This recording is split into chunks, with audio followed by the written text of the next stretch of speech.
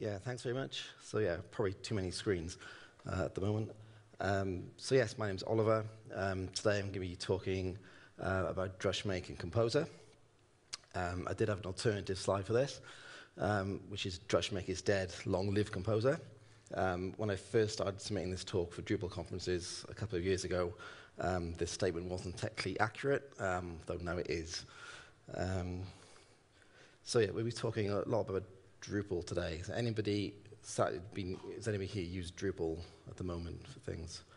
Okay, quite a few people, cool. A few people who's been using Drupal 8 for everything. Okay, cool. Also, we're talking about Composer. So I guess most of us here are used to using Composer, right? So when I've given this talk at, say, Drupal camps and groups before, Composer for us then was quite a new thing. So it was very sort of entry level, what Composer is and what it does. I'm assuming here I can sort of skip over some of that, probably. Because Drupal 8 loves Composer. So a little bit about me. I'm a full stack web dev and sysadmin. I work primarily with Drupal. I've been using Drupal since about 2008. More recently, I've started doing some Symfony and some Laravel work as well.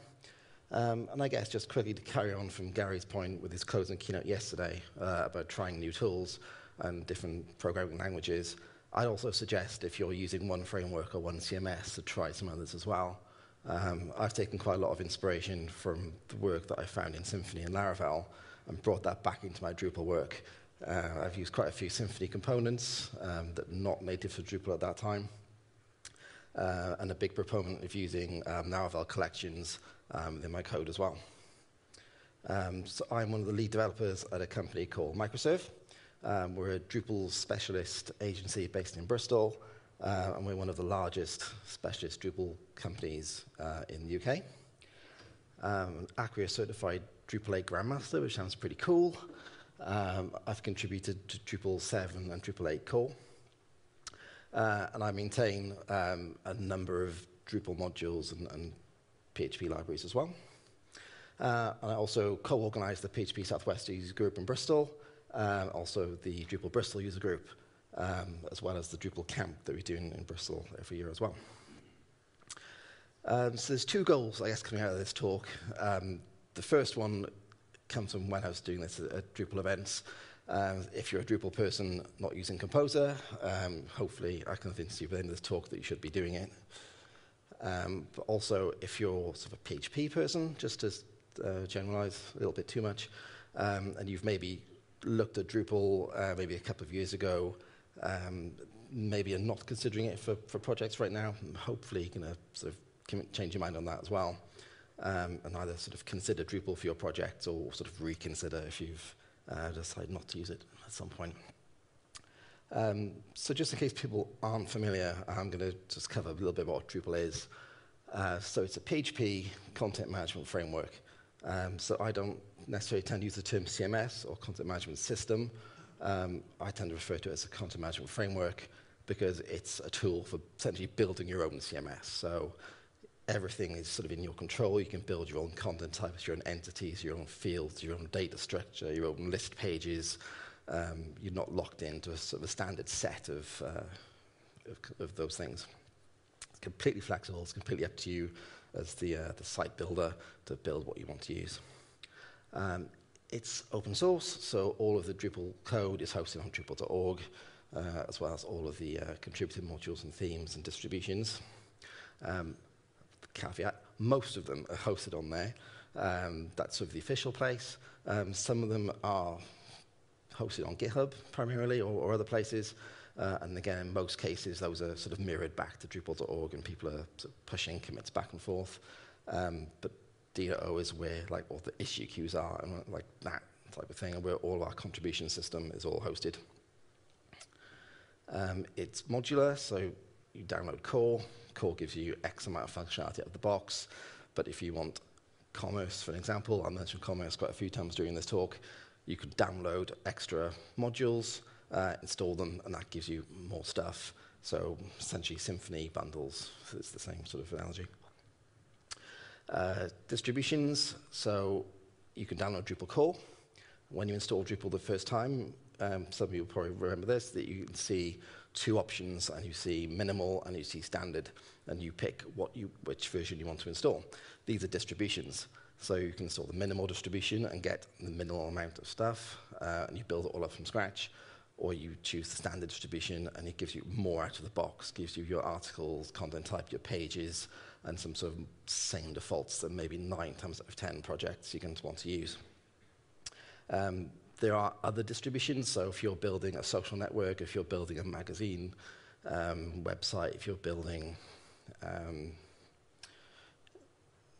anything like that, various things, they're pre-packaged versions you can use that already have modules that you'll need installed and pre-configured already for you. Again, we'll talk about those a little bit more as well. Prior to Drupal 8, the code was mostly procedural. So I think from Drupal 6, when I started being involved, everything was procedural, so very WordPressy, I guess, if I can say that. Drupal 7 started using object-oriented code in places, so the database abstraction layer was object-oriented, the migration modules were object-oriented, whereas in Drupal 8, we've gone very much all in on object-oriented code. So we got off the island, I guess, is the phrase that we tend to use for Drupal 8. And we've adopted the principle of proudly found elsewhere rather than not invented here. So we've been bringing in third-party code and use them as part of Drupal rather than writing everything ourselves. And likewise in the tooling that we use, so all of our issue queues are built using Drupal. Drush make, which we can talk a lot about in a minute, is obviously primarily based for Drupal, and those things are sort of now being phased out, and best practice industry standard tools are sort of coming in. Simple Test is another example, which we get to. Yes, Drupal 8 is awesome. So I do slightly more Drupal sales pitch. Because of the tools that we've been using, so object-oriented code, Symfony code, Composer, Guzzle, PHP unit, we're using part of Zen, we're using part of Doctrine, we're using Stack, we're using modern libraries that, rather than, again, write everything ourselves, which is pretty awesome. At the last count, there were, according to the Symfony project page, 16 Symfony components used in Drupal 8, which is, again, pretty awesome. And again, if you know those components, you can then just pick them up and then reuse them in Drupal. So reusable knowledge for me is a big, I think, almost side effect of us moving to object-oriented code. There's an example recently, so story. I was sat with one of our developers the other week, and we're implementing a feature in the Drupal 8 site where a user logs in, we check if they've accepted the terms and conditions of the website. If they have, we can just redirect them off to the home page or wherever we need to redirect them to. If they hadn't, we have to take them to the terms and conditions page for them to accept before we can proceed. So we had a checkbox, a Boolean field onto the user object. That was what we were checking when they logged in. So what we ended up implementing was, so the first version was very sort of Drupal 7-ish. We then refactored it to be more modern, using a service class, which we call a terms enforcer. That was responsible for all of our figuring out, do they have the box checked, all that logic is encapsulated there. And then we just referenced that from the 3 or 4 entry points where we had to reference it from. So when they log in, when they register, and I think there were 2 or 3 others as well. So using this very service class or our service class approach, this is reusable, because then I was working on some Symfony code that night, took my laptop into work the next day and said, this is what I've been doing in Symfony. This is using exactly the same approach using service classes. Just a slight difference as we're calling it from Drupal hooks rather than from within a controller, but the principle was exactly the same. And I think it's that reusable knowledge now. We're not sort of just learning Drupal 7 like we would have been before and learning about hooks and just Drupal-specific things. We're learning about techniques that can be reused across other projects and other frameworks. And I think that's why we're seeing traditional sort of Drupal agencies now expanding and working with Symfony and Laravel and other frameworks as well, and also vice versa. So I think that's pretty awesome. So Drush, if anyone's not familiar with Drush, Drush is essentially the Drupal CLI. So it's the command line interface for Drupal. So if you're thinking sort of bin console for Symfony or Artisan for Laravel. The slight difference being it's not included with Drupal core, so it's hosted on GitHub rather than on Drupal.org. It's got its own release cycle. It's a sort of separate project. I think it was first released for Drupal 5 back in 2007, so even since before I was involved with the project at all. So there's a few different ways we can go about setting up Drupal projects. So I'm going to cover sort of all three of them. The first is download all the things. And I think this is how at least how I started out, and I think most others do as well. It's just to go to Drupal.org, find the Drupal project page or the module page, the page for the module that you want to install. You get options for zip files or tar.g zip files, and you download them, you copy and put them into the right place in your repository, and that's how you install your modules. Drush does offer a DL command, so a download command, which sort of does the same thing for you. So you do drush DL path auto, and it sort of automates that step. And then you just commit everything into your one big repository and push it, and that's fine. That's great. It's probably the easiest way to get set up initially, but I think in the long term, probably more difficult to maintain. If you want to then update a module, you have to delete the old files, and then you need to download the new files from scratch. You need to copy and paste and replace the existing files. So that can be quite time-consuming and a little bit tedious. Another downside to this is then you've got Drupal core, you've got all your contrib codes, all your extra modules and themes, into your project repository as well, and vendor code as well if you're using Composer in that setup. So option 2 is Drush Make. And Drush Make is a tool, or technically an extension for Drush, which allows you to define your project as code. So the first version used sort of an ini style syntax. There's now a YAML version as well. So you can use it to create your own projects, or you can use it to create reusable distributions. So those distributions I mentioned before, like Commerce Kickstart, for example, is using a Drush Make file to say which modules that distribution includes. So this is an example. So this is using the ini syntax. We call the file myproject.something.make. We start by defining the API version and version of core. So this is from Drupal 7. And we can start listing our projects. So the first thing we want to list is Drupal itself. We can define it as being core, and then specify the version. So in this case, we're using 751. We can expand on that and then pull in additional projects. So path auto module allows for automatically generating human readable paths.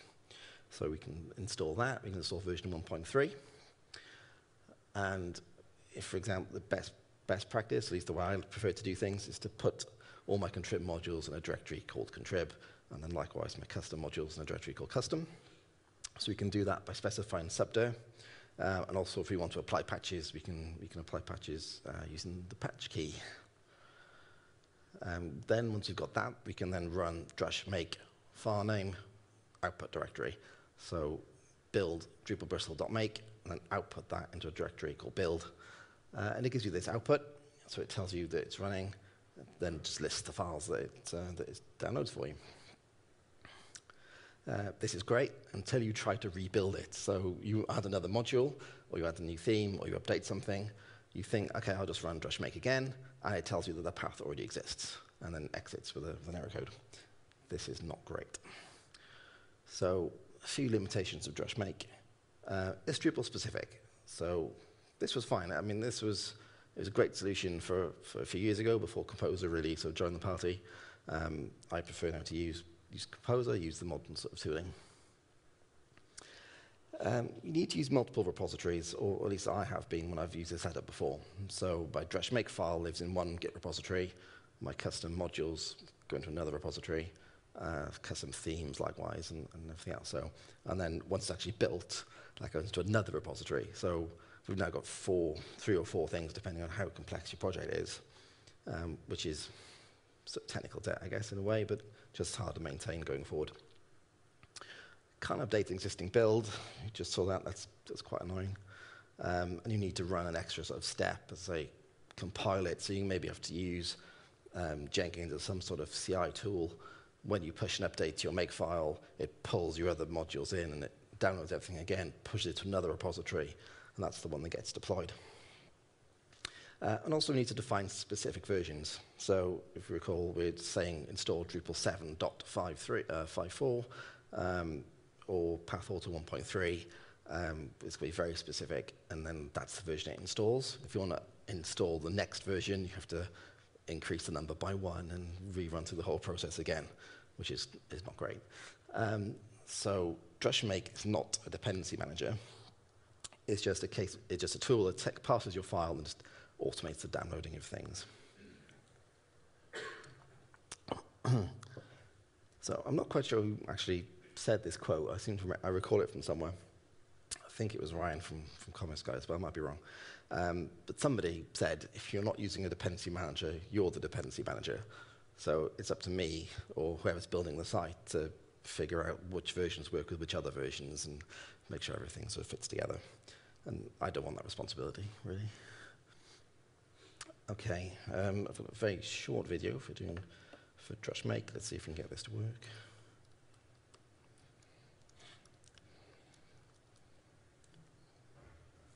And we got the wrong screen. We are VLC. There we are.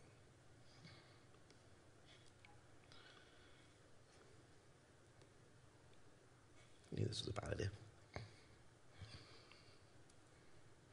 It's VLC. There we go. So we'll start just by cutting out the make file. So in this case, it's called myproject.make. Got the same content in that we had before. We can then run Drush Make project, name the directory. It's just going to start to begin the project, download the things that we want to tell it to download, and we can just open it in an editor and see what it's done. That's pretty much what it does. So.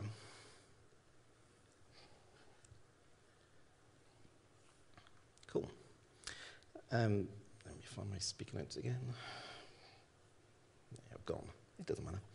Okay, so the point that sort of makes this talk a little bit more relevant again is so the Drush Make extension was removed in Drush 9, so it's no longer there, and it's been deprecated in favor of Composer.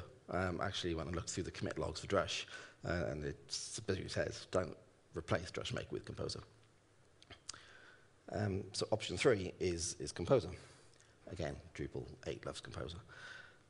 So again, I'm still going to put a slide in and explain a little bit what Composer is in case anybody doesn't know, which is fine.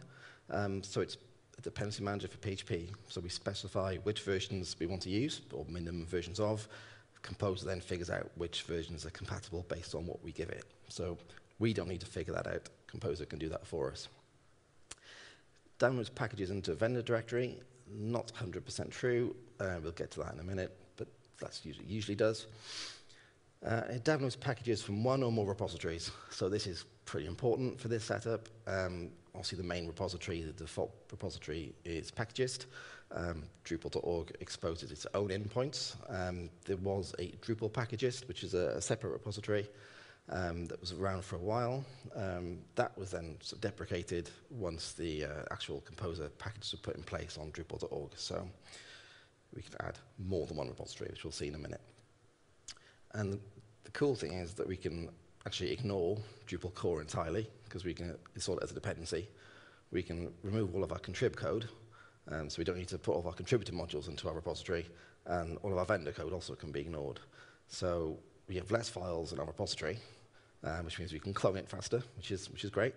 If we're doing code reviews, then we get smaller code reviews, because we don't get a commit that says updated core, and then we get 1,000 files or so changed, however many GitLab can show us. And that also means that the team will spend less time code reviewing, because there's less to code review. And we can sort of not have to work around the files we want to ignore, because they're not there. I mean, the team then can be more focused on just reviewing what we need to review, so i.e. all the custom code that we've written. And we're able to provide minimum required versions. So rather than Drush make, and we say we have to install 1.3, we can say with Composer we want to install 1.3 plus. And then every time we just want to run a Composer install, it's going to, or an update, it's going to then figure out for us which of the versions that fit together. So there's less of a maintenance cost involved here because we don't have to manually update 1.3 to 1.4. So Composer figures that out for us, which is nice. So here's an example of using Composer to require Silex. Because again, when I did this at a Drupal camp, people hadn't seen this before. Again, I'm assuming this is sort of familiar to most people. We can say Composer requires Silex, and because Silex depends on Pimple, it installs that as well.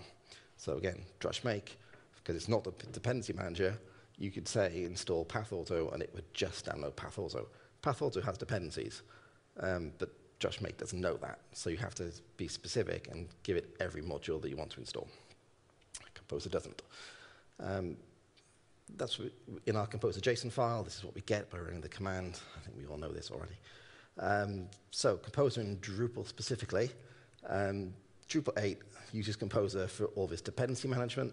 As I mentioned, we pull in code from Symfony, Zen, Stack, Doctrine, etc. This is all done using Composer, and also autoloading is all done through Composer. So the first versions of Drupal 8, so Drupal 8.0 point something, still had the vendor directory in core. It's no longer there, which is awesome. We figured out that autoloading problem.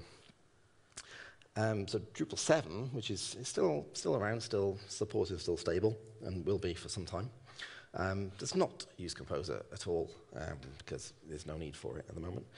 I guess, so we're not pulling in aids of dependencies from third parties really, or if we are, we're using modules like Composer Manager or X-Autoload, which gives you sort of PSR4 level autoloading, or modules like libraries, which sort of tries to do what Composer does, but you reference libraries explicitly, and it's still sort of up to you to put them into the right place and sort of manage them. So. Okay, so now we've sort of had a crash course or crash reminder on Composer. How do we use Composer to build Drupal?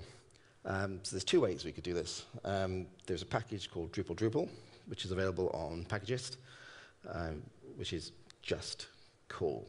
There's also a Drupal Composer Drupal project, which is not maintained by the core maintainers. It's a separate project. By some of the core maintainers, but it's not an official sort of Drupal project. And that includes core as a dependency. I'll talk about that in one moment. So both of these we can install with Composer create project because they're both on Packagist. So we can require Drupal. We can say we're going to require at least 8.4, so we're on 8.4.4, I believe, right now.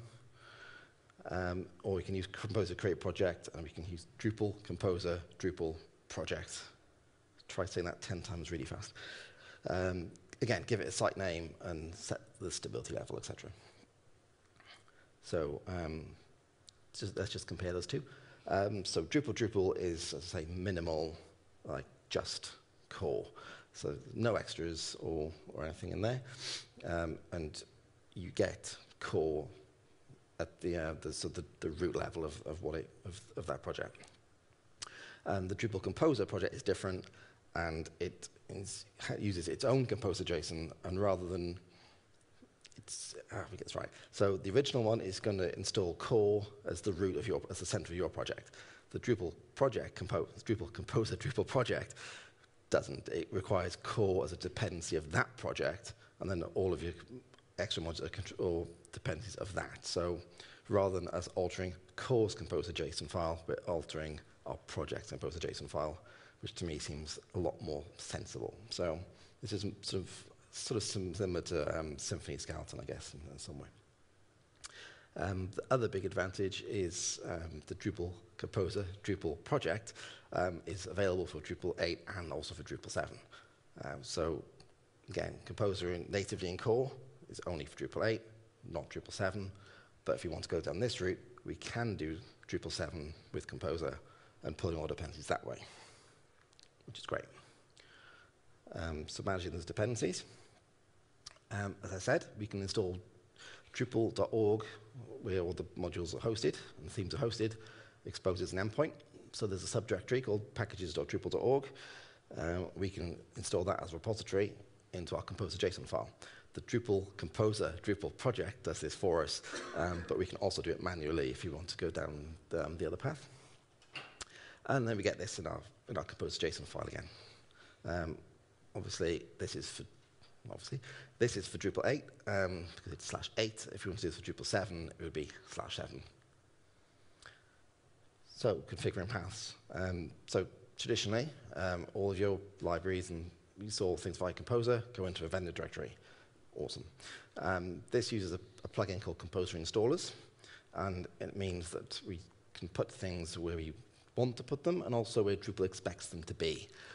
So if you're installing a contributed module, Drupal 8 at least, will expect that to be in the modules directory.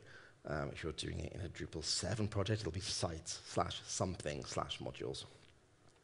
And again, sort of best practice will say if it's a contrib module, so one that's available on Drupal.org, it goes modules contrib, module name. If it's a custom module, modules custom, or modules sites/modules custom. Likewise for themes, themes contrib, themes custom. And again, profiles, if we're going to install Commerce Kickstart as a profile or any others, we can install that into the profiles directory. And it does this using the type key. So within each module's composer.json file, there's a type, and the type can be Drupal module or Drupal profile, Drupal theme. And because of that, it's put into the right directory, and Drupal can find it, which is awesome. So once we've got that in place, we can just then use Composer to require Drupal modules and themes. So we've now got the Drupal / namespace available. So again, it's not from packages, it's coming from Drupal.org. Because we've added the repository, we can then pull this in. So in this case, we can say we're going to install the PathAuto module again. We can install at least 1.0, because this is a slightly old slide. And then, yeah, this is going to install the PathAuto module. But as I said, PathAuto has dependencies. So PathAuto relies on token, and PathAuto relies on CTools. And because we're using Composer now, Composer knows that and downloads those for us. Rather than having to, so we've removed 2 lines from our file, essentially, but less mental overhead for us, because Composer knows these things. Awesome. Also, Drupal modules may have dependencies that are not other Drupal modules. So Commerce is, again, a very good example of this. Commerce guys were one of the sort of forethinkers, one of the big drivers, I guess, of Composer. So when they started to rewrite Drupal Commerce for Drupal 8, they started literally from scratch. So started from scratch, but then rather than keeping all of their sort of business logic for writing things like addresses and tax, keeping that all in the Drupal modules, they decided to write PHP agnostic, framework agnostic PHP libraries that they could then reuse. So that the modules now are very small, and they're just referencing the libraries they've already written, which are available on Packagist using the Commerce Guys namespace, which is great for them, because then we can then reuse those libraries in Drupal and I think Foxycart and Magento and other sort of e-commerce projects. But yeah, this is great. So by requiring the Drupal address module, it knows that we need to pull in the Commerce Guys addressing library, and it will just do that for us. Adding themes, so we can have, if you want our site to look nice, we need to install a theme. We do that exactly the same way. So in this case, we're going to install a theme called Omega, and it's going to be at least Omega 5. Patching, so occasionally we have to patch things. We can do this by installing the Composer Patches plugin. Excuse me. And then within our Composer.json file, within the extra key, we can just define patches. Start by just telling it which project we're going to patch, so Drupal in case of core. We give it a short description, and then a link to the patch that we want to pull in. So this one's coming from an issue queue on Drupal.org, so issue node 1543, etc., which is cool. We can also pull in local patches, which I found quite recently. So if you're working on a project and you need to patch something that's only specific for you, you can keep that patches directory in your repository and pull them in that way, which is great. Updating. So again, I think this is, most people here should sort of know this, I guess. So we can use Composer install to update the local code. Oh, that's the wrong one. So we can Composer install to update the versions, then composer.lock, and then we can use Composer install to install them from the log file. Yeah, those are backwards. That's not good. It's great. So it just means to install our Drupal, to update our Drupal project, we can just then use Composer update command, and then also, I think with dependencies is default, but I tend to just include it anyway. This will go through our whole project and just update everything. And then once we've done that, we can then use Composer install to install everything. Okay, another demo. Let's see if I can remember to do this time.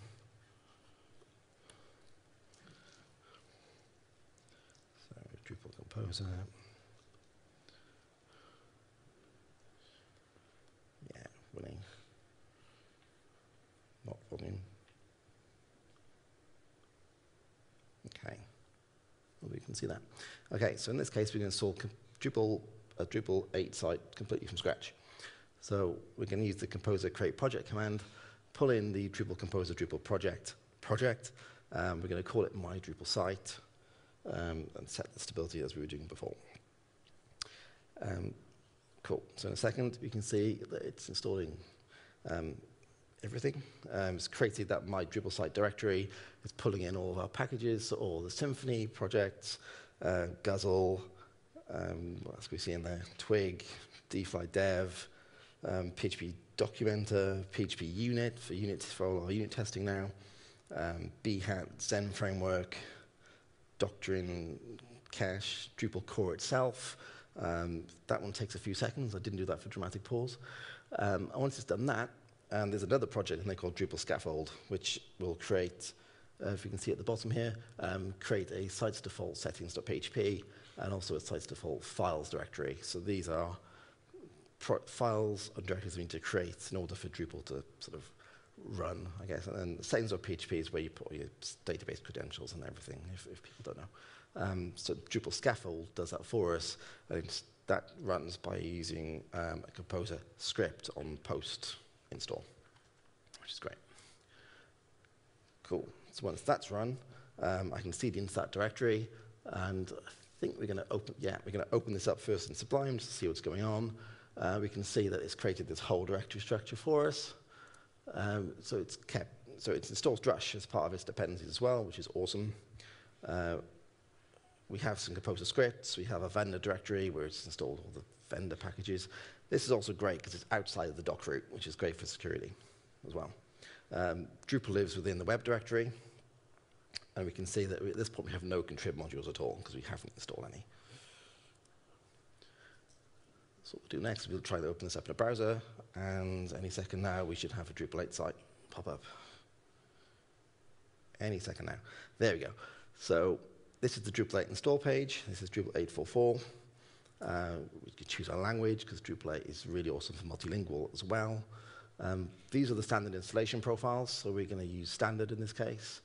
We're going to put in our database credentials. I've got re-secure credentials for this one. It's all done within Docker containers, so I can just set them to Drupal. And also I'm running it with the DB container, so I need to set that as the host. And then in a second, Drupal's going to install. Fast forward a little bit there. It takes a few minutes to run normally. 40 modules installed within the standard profile, so it takes a few minutes.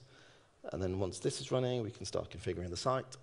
Give it our site name of admin. I wouldn't suggest using admin on production, but locally it's fine. Put in my passwords and configure our time zones, and then just go ahead and continue.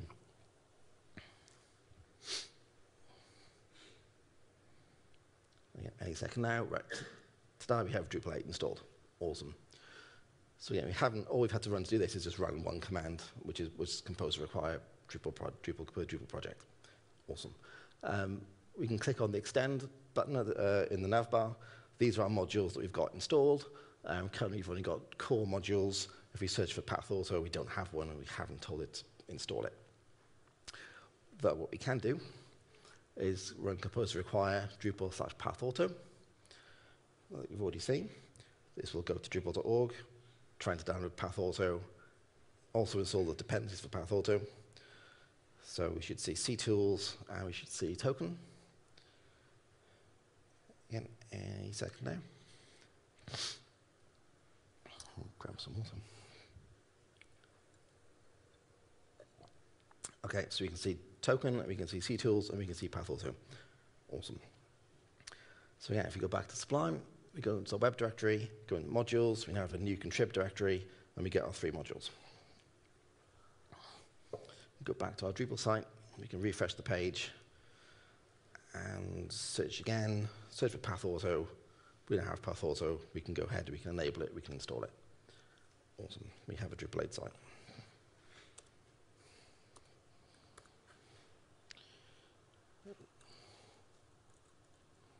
Okay.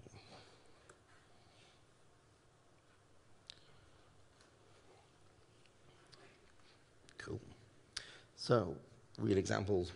So, the Drupal Bristol websites of the Drupal Bristol user group all hosted on GitHub.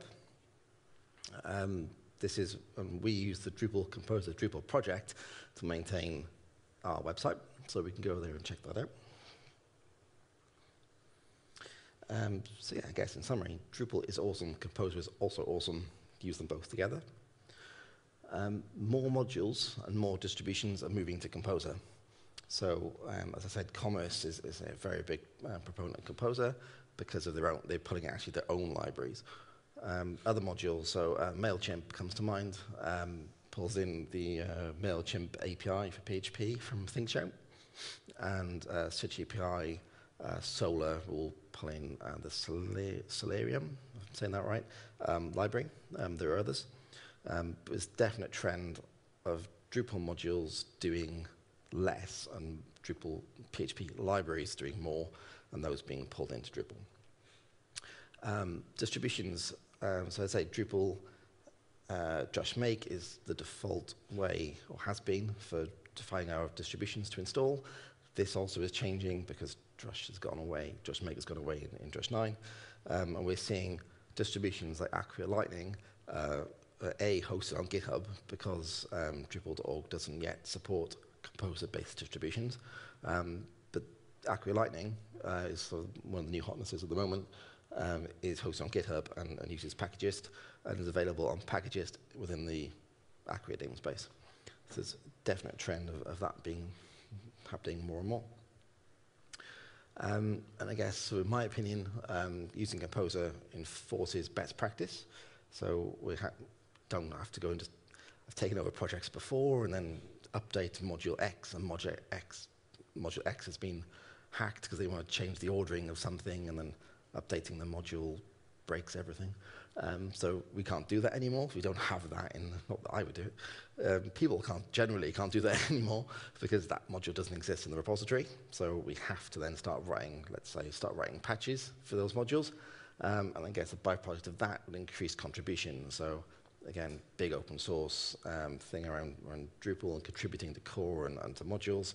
If you've written a patch to fix a problem already, then why not just submit that patch to Drupal.org and back to the whole project? So, and there's the interesting thing recently about Drupal.org issue queues is that if you're working on issues on behalf of a company, you can tag both yourself and the company that you work for, and also clients that you work for if they're on those organizations, and then everybody gets credit for doing that. And then one of the byproducts of that is there's a marketplace listing, and the marketplace listing is ordered by how much contribution people have done. So the company, companies will get better exposure in places like that marketplace because they're contributing more, as well as dev happiness, etc., etc. So yes, use Composer. Some resources, so obviously Get Composer is where we get Composer. Symfony.com projects Drupal is Drupal's project based on Symfony, where it outlines the components that we're currently using. this documentation page is on Drupal.org that explains how to do more or less what I've just already shown. And then this is the GitHub link to the Drupal Composer project.